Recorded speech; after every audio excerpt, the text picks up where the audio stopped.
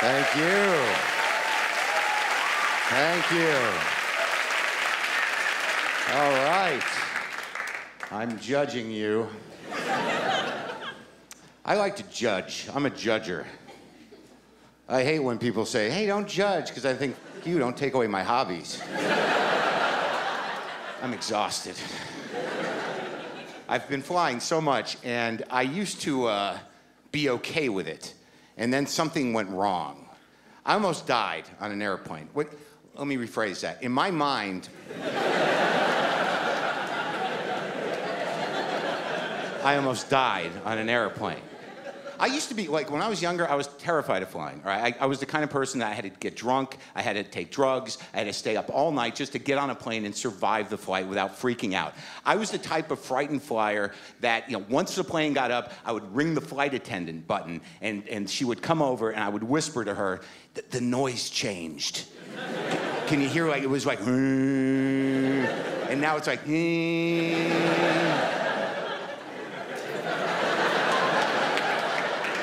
I just wanted to tell somebody. I thought someone should know. And, like, I was the guy that then they'd go have, like, a flight attendant huddle, and they'd all look over at me like, and I'd be like,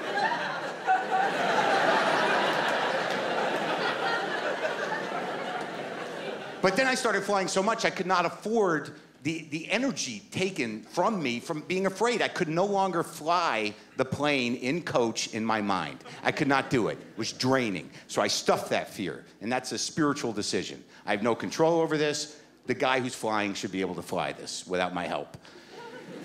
All right. Then Cleveland happened. Now, this is a serious story. All right, this is a recent story, and I'm still grappling with this. I fly a lot, all right? And I was taking an afternoon flight out of LAX to Cleveland, a 4 o'clock flight. I'm a professional flyer. I know that I should check the weather where I'm going, because if there's a storm in Denmark, I'm gonna be screwed out of LAX. I don't know why.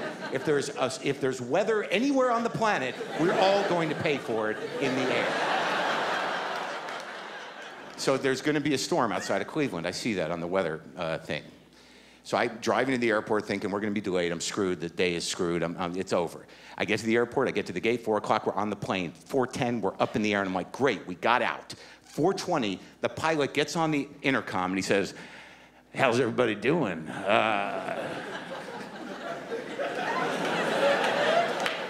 Just wanted to say that we might hit some weather outside of Cleveland, but I think I'm going to miss it.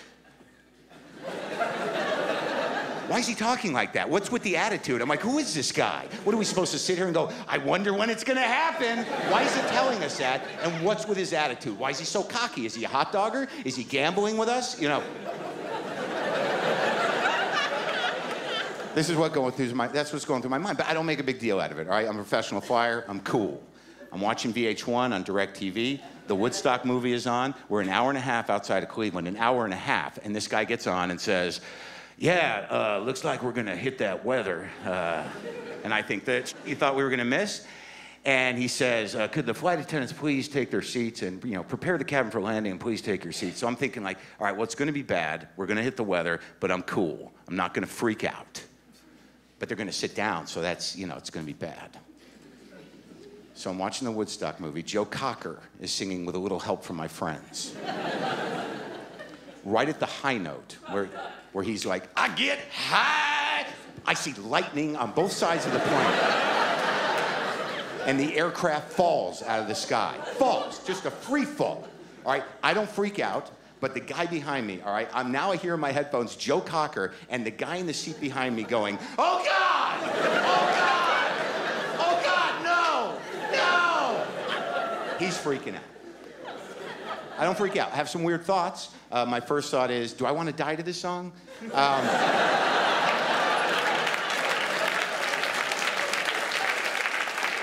This is a good song, but do I want to die to it? And then my next thought is, I should make a death playlist for my iPod. For when I have time to decide. I'm getting older. I could be on a treadmill. What's that pain shooting down my arm? Uh-oh, pick a tune. Should have made a playlist. And then my third thought was, which I thought was odd, I wish my girlfriend were here.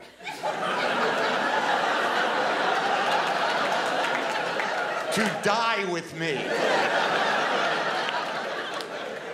That's sad. Like, I want her to be here when we plummet to our death in this horrible crash together. But that's actually a functional metaphor for all of my adult relationships, you know? Planes crashing, get on board. So, all right, at this point in the story, I just want to say, look, folks, you don't choose your scream.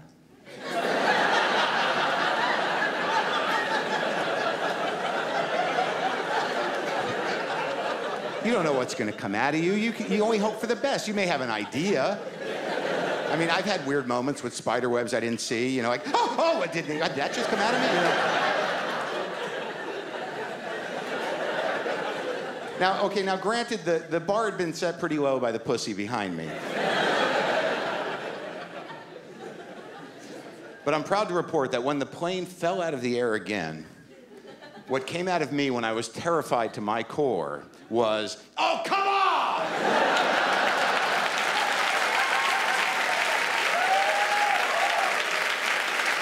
Yeah. I didn't gloat. I didn't turn around and go, that's how a man screams. So why don't you put a lid on that little girl inside of you, get it together and man up. Come on, buddy. Get hold of yourself. And then when the plane lurched to the left, I let out one of these. Are you kidding me?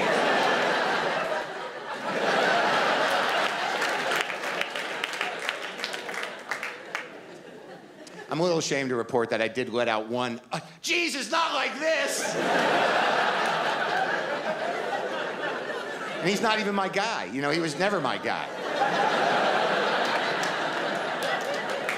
My people come from the Father, the original, the only true God. But live the lie you want.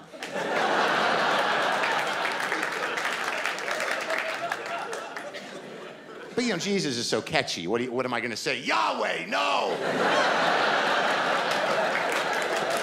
Then you got to explain yourself. I don't know. It's an Old Testament thing. I don't even know what language it is. Yeah, it's stupid. I don't know. All right, so look, here we get out from under the storm, okay? And, you know, I can feel the pilot flying. Now, you have to understand that I've created a character for this pilot. That in my mind, what happened was the tower said to him, you can't land in Cleveland. You have to divert to another airport. My pilot said, I'm not doing that. I got this. And then shut his radio off.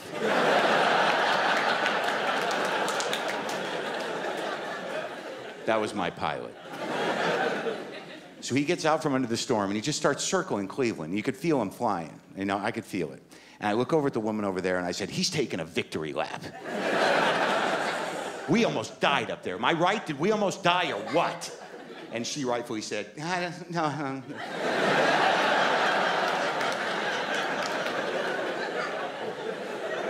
I'm intense, you know, it happens. And then I made the mistake of asking this question. I said, so I had my earphones on. Was everybody screaming? And she said, no, just you two guys.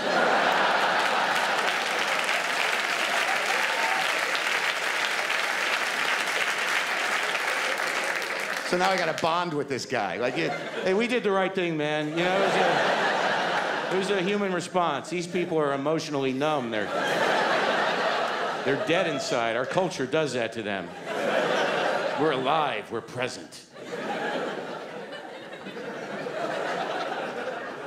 So the pilot lands the plane, and I don't know about you, but if I'm in a situation where I almost die, I want it to be acknowledged. I want it to be addressed. I don't really know what I expected him to say. Was he going to get on the intercom and go, oh, man, is everybody okay? Oh, my God, that was awful. The co-pilot's still crying, and I don't think I'm going to be able to fly again. I'm just not cut out for it anymore. Oh, God, I love my family. I didn't get that. What I got was, welcome to Cleveland. The local time is 12:06. So then I'm like, no, screw that. You put us all through something up there. You gambled with our lives, and I'm going to give you a piece of my mind. And I get up and I'm like in the back of the plane and I'm like, I can just feel my thoughts converging, you know, into a fist that's gonna come right out of my face and make an impact. I didn't know what it was gonna be, but I knew I was gonna say something. I see the cabin doors open, I see epaulettes busy, you know, packing those oversized briefcases with important things. And I'm moving down, and I don't know what happened to my nerve, but by the time I got to the sort of the cockpit door, this is what happened. I leaned in, and this is what came out of my face. Do you guys have fun up there?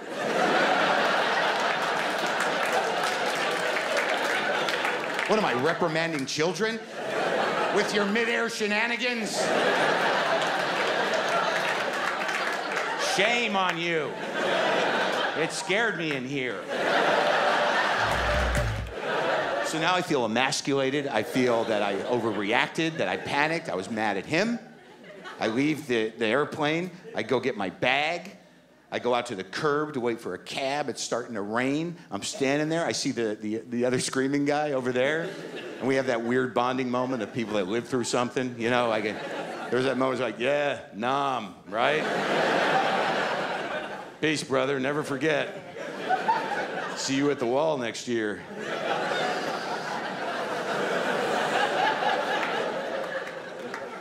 Then I go to my hotel in the cab. I get there. It's about 12:30, and the storm that we flew through hits Cleveland. It's bad. Sideways rain, lightning, thunder, wind. It was horrible. And then I realized I'm sitting in my hotel room, and I'm like, God, I must have almost died. I really did almost die. And I start to get shaky, and I start freaking out, and I start having those thoughts that you have when you almost die. I'm sitting there in my room going, oh, God, I got to treat people nicer. You know, I got to be grateful. I got to, experience joy. My life is pretty good. I have a good girlfriend. I live in the freest country in the world, if you can afford it. And everything's really okay, and I'm all shook up. I didn't know what to do with the energy, so I just masturbated.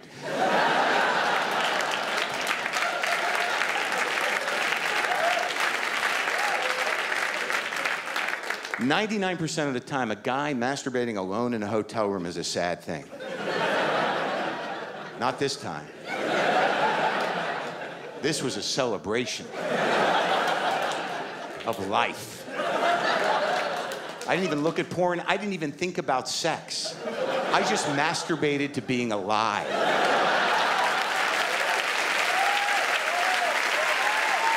I'm alive!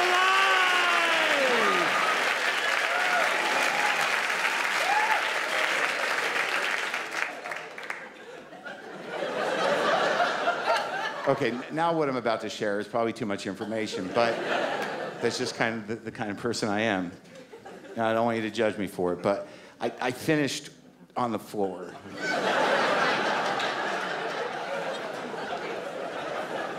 Of my hotel room. I was shocked too. There was a moment where I'm like, what did I do?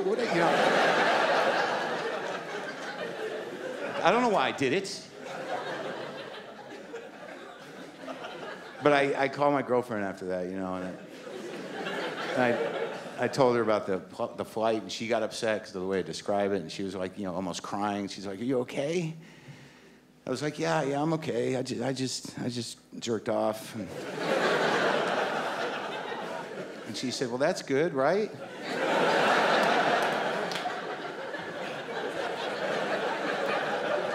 And I said, "Yeah, it's pretty good. I finished on the floor." She goes, "Why'd you do that?" And thinking fast, I said, "'Cause that's what freedom feels like sometimes." And then I started humming the national anthem. Good night.